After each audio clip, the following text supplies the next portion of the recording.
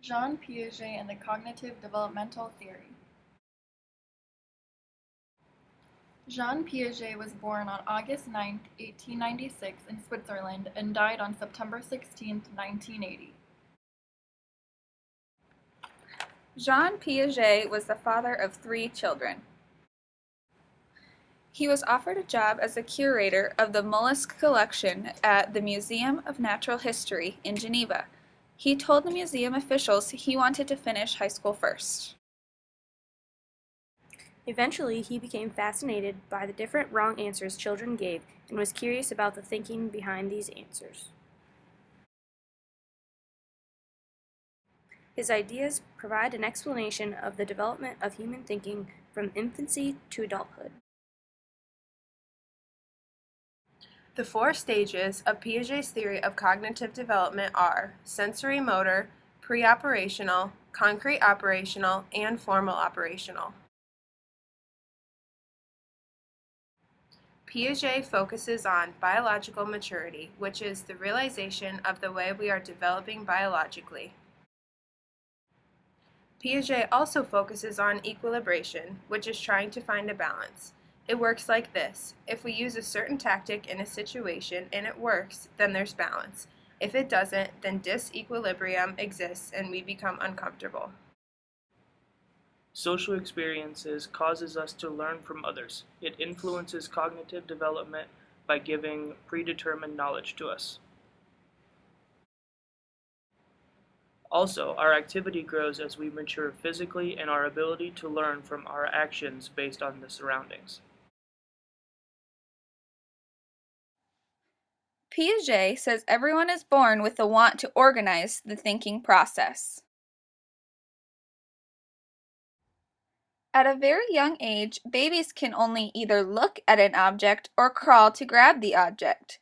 As they get older, they learn to do both at the same time. Piaget said patterns that are repeated and generalized are called schemes. Sucking on a straw is an example of a small scheme. The drinking scheme is a larger scheme. People start to adapt to their environment. Assimilation and accommodation are a part of adapting. Assimilation is making connections to already known information. Accommodation makes a person change schemes. For example, a child may think a skunk is a cat, but once they grow up, they will connect their new knowledge of a skunk to their existing knowledge of a cat, realizing the difference between a cat and a skunk. Piaget says both processes are required. Children learn how to use a straw with their existing schemes. They have to add their new information about not squeezing the box to make sure that the juice does not fall out. There are some times that we do not use accommodation or assimilation. For example, if we hear a conversation in an unknown language, we will usually just ignore it. Piaget believes we are always trying to balance our thinking. This is when equilibration, or wanting to balance, begins.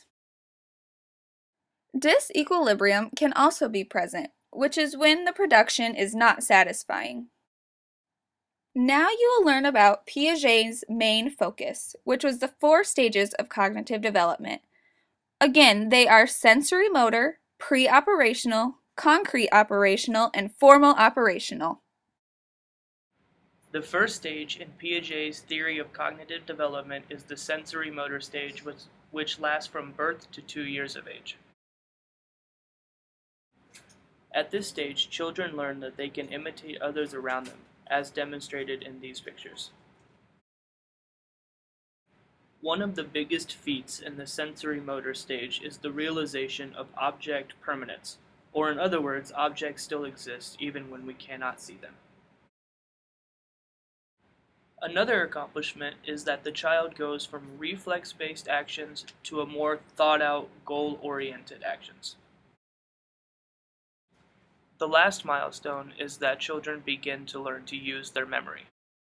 During their first year, however, infants will learn an important concept: object permanence. Everything has a life of its own, even if it is out of sight. At Maya's age, babies know to look for the object. but they might not have everything else straight. 10-month-old Simon is about to make a classic mistake. Although he watched us place the toy plane under the white cloth, he'll look for it where he last found it, not where he watched us hide it. The preoperational stage is the second of the 4 stages occurring between the ages of 2 and 7.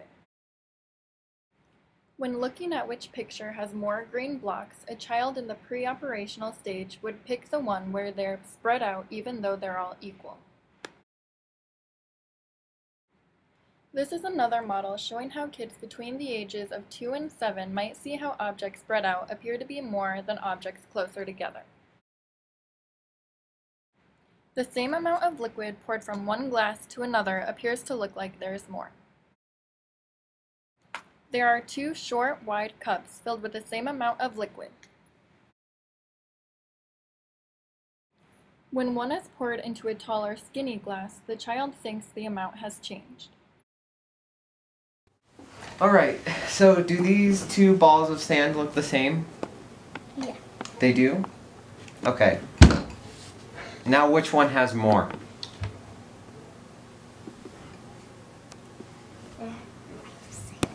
They're the same? They still have the same amount of sand? Oh, they're not the same. Oh, okay. How come they don't have the same amount? Because that one's flat. So that means more sand? Okay, cool. Also during this stage, there are difficulties seeing things from another's point of view. Okay, so first question I'm going to ask you is, do you have a sibling? Do you have a brother or a sister? Yeah, I got a sister. You got a sister? Okay, what's her name? Elise. Aletha? Yeah. Okay, does Aletha have a brother or sister? No? Gotcha. The concrete operational stage takes place from 7 to 11.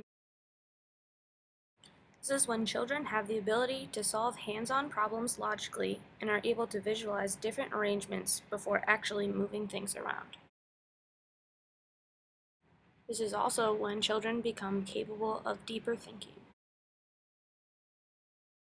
They are able to use classification to group things together and learn that there is more than one way to classify things.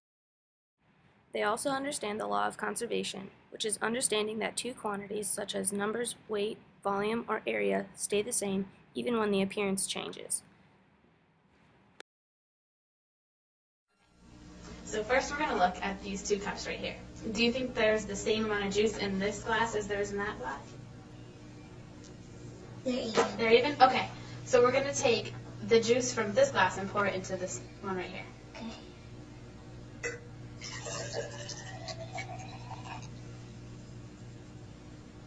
Okay, so now we're going to look at this glass and that one. So do you think that there's more juice in this glass, more juice in this glass, or do you think that they have the same amount? Same amount. Okay, why do you think that they have the same amount? Just because this is skinny doesn't mean it's not the same amount. The final stage is the formal operational stage, which is ages 11 to adulthood. During the formal operational stage, people are able to solve abstract problems in a logical fashion. The people in this stage begin thinking in a way that is more scientific. They begin to develop concerns about social issues and their identity as a person.